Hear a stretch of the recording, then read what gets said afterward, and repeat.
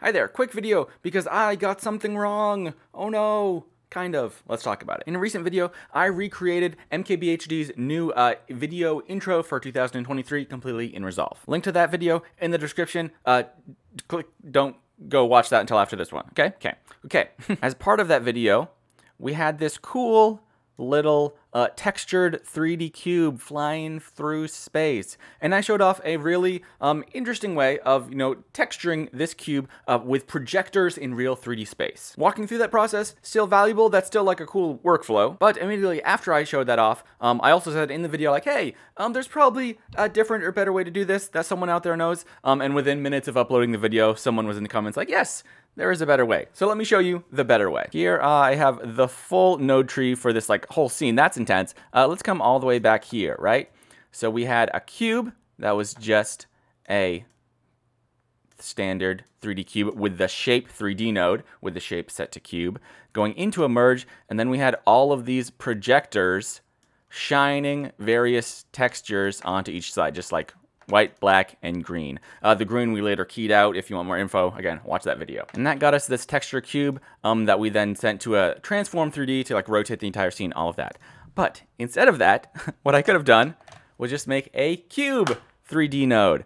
If I preview that by itself, hey, it's a cube with gross colored sides. What's going on here? Well, if we look at the cube versus the shape 3D node, the cube has all these extra inputs, and if we mouse over them, we can see, okay, we have like the scene, then we have front, left, top, cube 3D, I don't know, bottom, and back.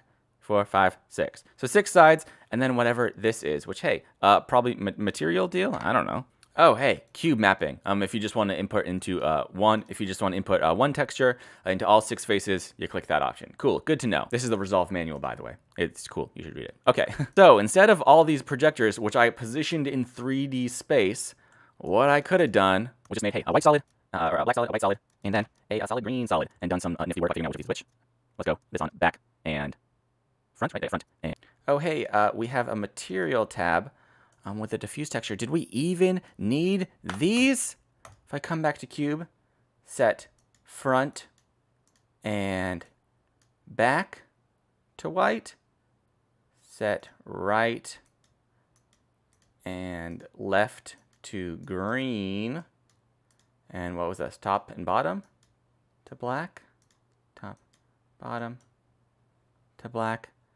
Oh, that's all we needed to do. We didn't even need to. It's easier than I thought. This is just this standard like diffuse texture. So just like the flat color on that. So, wow. Hey, look, one node that replaces 12, 14 nodes.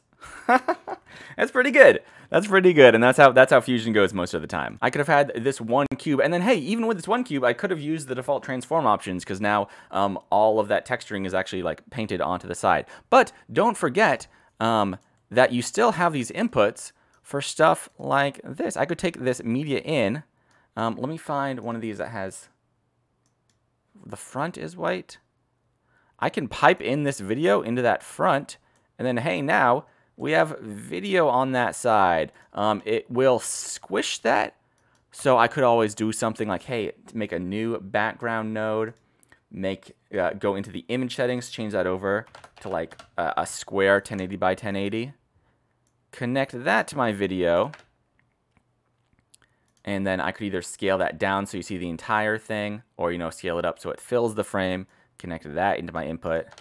And then now, hey, on just a side of my cube, I have that one video playing. You can have different video on all of these sides. I have some cool ideas for like a transition or effect using this, or you can like take this video, put it on 3D and do some fun stuff. I don't know. We'll see how that goes. But for now, hey, you want a super simple textured 3D cube that you can go and then do anything with? The cube 3D node.